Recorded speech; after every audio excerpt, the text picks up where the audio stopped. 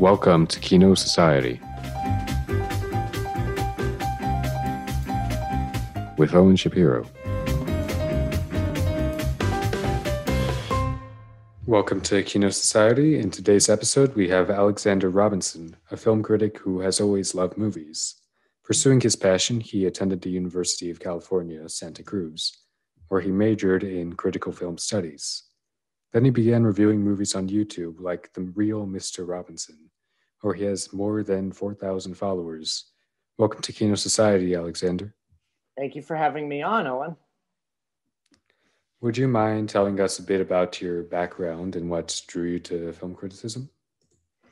Yeah, well, I come from, both of my parents work in the film industry, so I've always sort of had a lot of exposure to movies through them. But for some reason, I never actually wanted to go into film production. There was just always that side of me where I just felt better talking about movies, and I got more joy out of talking movies rather than making them. And I just, it really started when I was just doing it for fun, writing small movie reviews on, this site no longer exists, but Flickster.com. It used to be part of, I think Facebook used to own it at one point. I just started doing written reviews there. And it took me a couple of years before I actually started transitioning into doing video reviews on YouTube, because I always hated how my voice sounded. But eventually, once I got into college, I overcame that fear. And over time, I just started talking about movies, made an effort to try to see as many new releases as possible while reviewing some old ones, whether they be good or bad. And that's pretty much how I ended up where I am now. All right. Is there any movie that you'd call your favorite? It's really hard to pick out a movie that is your absolute all-time favorite. This actually took me a couple of years to really realize, because I had picks from, say, Jaws or the original Godzilla from 1954. But I have to say Back to the Future is probably the closest thing to me saying is my favorite movie of all time, because it's literally a perfect movie. Great cast, a very tight script, very clever moments scattered throughout. It's just, in my eyes, it's a perfect movie, and it's one that I literally never get tired of watching. Yeah, that movie has a very good screenplay. So do you ever, it seems like you mostly talk about mainstream movies, so do you ever delve into more indie or unknown stuff? I do. It's not as often, because from a creator standpoint on YouTube, sometimes those smaller movies don't get a whole lot of attention in terms of views. Which by the way, I should say, for anyone who's looking into becoming a film critic on YouTube, that is not the mentality you want to have going into this through the eyes of views. You want to have a passion when you do this stuff. But I have talked about some smaller movies. Again, not as often, but a couple of examples I can name. Last year, I talked about First Cow. 2 years ago, 2019, I talked about this movie that debuted at South by Southwest called Villains, with Bill Skarsgård and Micah Monroe. And whenever I come across a smaller movie that I really like, or not just like, but love, I try to get the word out and emphasize how good this movie is. Like, no, you guys got to see this. I know there's some bigger movie coming out right now, or at least in the before times, but give this little one a shot. You won't be disappointed. So is there anything that you would say in particular you don't understand why it became so popular or why it's so loved? Maybe the other way around as well, that you like something that usually isn't liked. Uh, you mean as in like a movie that comes out and I'm just shocked that more people don't love it? A movie that either other most people like that you don't, or that you like that most people don't. It's one of those. It's one of those things where you are a critic for as long as 8 years, and you have to really train yourself to acknowledge that other people have opinions, and like you're not your goal is to not change their mind about it, because that's going to be a very impossible task. And if you keep obsessing with trying to change everyone's opinion on a movie that you have a different opinion on, then it's going to be a no-win situation. But sometimes it's a little difficult to understand why people don't like a certain movie that you love. For example, last year, David Fincher's Mank. I really love that movie, and a lot of it is mainly because of the way it was made to act like a movie that was made during the 1940s, to where they had to basically relearn how to make movies from that decade. But a lot of people in my Critics Guild didn't like it so much. They didn't say it was bad. They were just like, it's fine. It's a fine movie. And again, I just have to pull myself back and just be like, oh, come on, really? But what about this? So it again, it takes a lot of trial and error. Yeah, I agree with them. That movie was honestly, most people really liked that from what I've seen. I thought it was just okay though. Mank, right? See, I'm trying to hold back right now. That's how much I've been practicing. So, how would you describe your personal taste? I'm definitely more of a science fiction type of guy.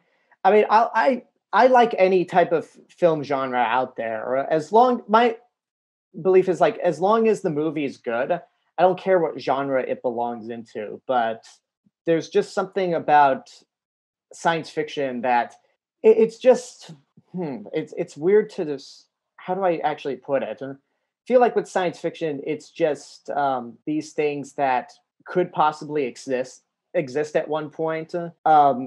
And there's a lot of imagination put into creating certain worlds, whether it be a certain piece of technology or a new language or an alien race.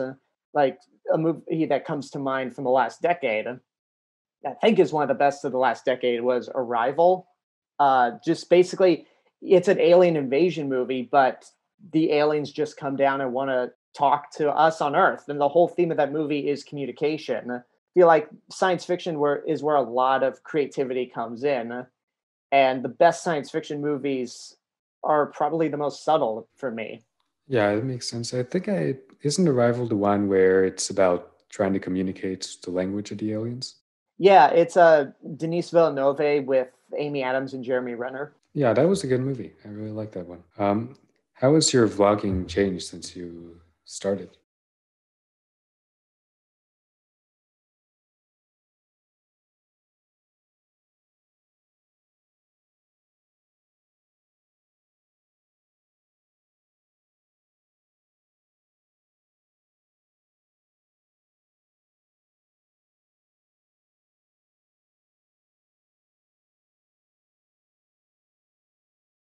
To copy someone else's success in terms of like their style of film criticism. Like when a lot of people would base their style off of the Angry Video Game Nerd Nostalgia Critic, but as time goes on, you realize that you're going to have to make your own style. You're just going to have to be you and not try to be someone else in front of the camera. And again, that sort of takes time to get used to, and doing like a side by side comparison of the videos I made back then in 2013 versus now, 8 years later, it's like night and day. But it's also really cringeworthy to watch your videos from 8 years ago when you were just a clueless moron starting out. Yeah, so are there any specific YouTubers or critics you admire or follow? One of the big names that got me into wanting to do this are Corey Coleman and Martin Thomas from Double Toasted, because back in the day there was this website called they ran a website called spill.com, where it was pretty much animated movie reviews, but it was done in a way where it was really just a bunch of friends sitting around a table talking about movies, and it was ad-libbed. There were notes, but it felt very natural, and that's how I want my reviews to come off. I want to come across like I'm having a conversation with somebody else rather than actually reading a script and just going down note beat for beat on everything that I want from a movie, or everything that I like or dislike about whatever movie I'm talking about. Do you think there's such thing as objective film criticism? Absolutely, because I can tell you there are a ton of movies that people will have disagreements on, and the people that really either like or dislike a movie, they're probably going to have certain personal feelings towards said movie.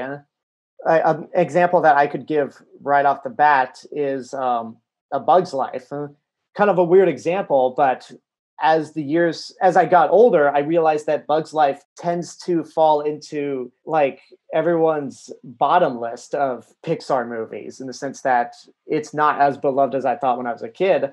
And there's a lot of personal attachment that I have to that movie that only I can understand. So I can't, again, film's incredibly subjective, and it's ultimately like your opinions, whether it's your personal like relationship to a movie, what a certain movie reminded you of, that it's movies are going to affect you in very different ways. And even with the negative side, if there's a movie that tackles a subject matter that you personally find offensive, then that's who you are. It's not really fair to, sometimes I don't think it's fair to really criticize a movie for something that it does that you personally find offensive, but that's just who you are. How are there any movies that your opinion of has completely changed over time? Yeah. The biggest example that I can give, and I honestly don't like talking about this movie, is Joker. When I first saw that movie, I thought it was good. Like, I didn't fall in love with it or anything. I just thought it was a fine comic book movie that had an interesting take on the Joker. But the more that time went on, and the more like I really thought back on the movie, it just deteriorated for me. I watched it a second time, and I'm like, wow, this is actually awful. Like it's not even. It doesn't even stay true to who the Joker is. It's trying to humanize and have you feel sympathy for this psychotic, this character that at his core is psychotic just because he wants to be psychotic. He's not trying to do a wrong. And I feel like that movie completely missed the mark. And I don't know.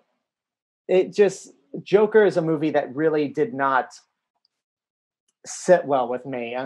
On the opposite end, Bridesmaids was a movie that I saw for the first time in theaters when it came out in 2011, and I hated it. Like, I just didn't understand why so many people loved it when it came out. And then I rewatched it again 2 years ago. I'm like, you know what? This is actually really funny. What mood was I in to where I just didn't like this? Because if I could go back in time and like tell my 20-year-old self, hey, you're actually going to really like Bridesmaids later on, I thought my older self would be crazy, because that's my opinion for both of those movies has really changed. Yeah, I have not seen Bridesmaids, but I absolutely agree with Joker. That movie, I thought it was okay when it came out, but it's really kind of oversimplifies the issue of mental illness. It's very, yeah, it really just did not know what it was doing at times. Yeah, I mean, I've talked about Joker a lot on my channel. Well, maybe not a lot, but I've definitely had my final say on Joker. And of all the movies to do, of all the comic book characters to do a movie about mental health with, the Joker is the absolute wrong character. But that's all I'll say. So, do you have any future plans? Well, my big thing I'm doing right now on YouTube is I'm going through all the Disney animated movies that I have not reviewed every Wednesday until I'm finished. So that would be the movies I have to review are everything from Snow White to Wreck-It Ralph.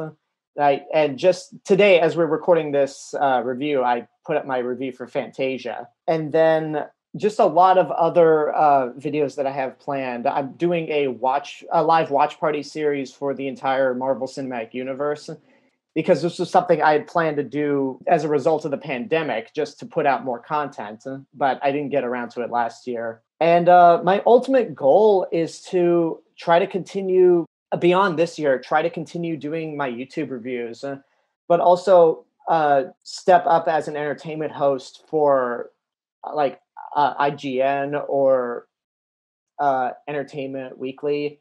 I would like to work for a major outlet beyond just my movie reviews on YouTube. What advice would you give to an aspiring film critic or filmmaker? Be yourself. That's probably the most important advice that I can give anyone. You can be inspired by other people who are doing movie reviews on YouTube, like Chris Stuckman or Double Toasted, but don't try to copy them. If you try copying what they do, then you're not going to get the full attention. If you just be yourself and you be completely honest with your opinions, no matter how controversial they might be, you'll stick out. You'll get people who come in and go, you know what? I don't agree with this person, but he's very honest about what he's saying. So I like him or her. Yeah, just don't be afraid to be yourself, and don't be afraid of trying to go along with the general public and what they think. If you really feel like there's a movie out there that everyone's loving that you just don't, tell them how much you don't like that movie. But on that same note, if I were to give another piece of advice, don't dedicate your bulk of your criticisms to negativity. It's very important that you celebrate movies and celebrate the stuff that you love, rather than just utterly focusing on the stuff that you hate. That will definitely make you, for personal experience, talking about the stuff that you love rather than the stuff that you hate will help with your mental health. Where can my listeners find and connect with you? You can find me on youtube.com/The Real Mr. Robinson. Again, that'll be your source for movie reviews and other reviews out there, whether they be television stuff, which I don't review as often because TV's a little more, I have to dedicate more time to TV than I would a movie. But YouTube is my main outlet. You can also find me on twitch.tv/Real Mr. Robinson. I just started doing Twitch streams this year, actually. And then also on YouTube, you can find links to my Twitter, Instagram, Letterboxd, and Patreon accounts. That's all for today. Don't forget you can subscribe to Kino Society on iTunes and Spotify.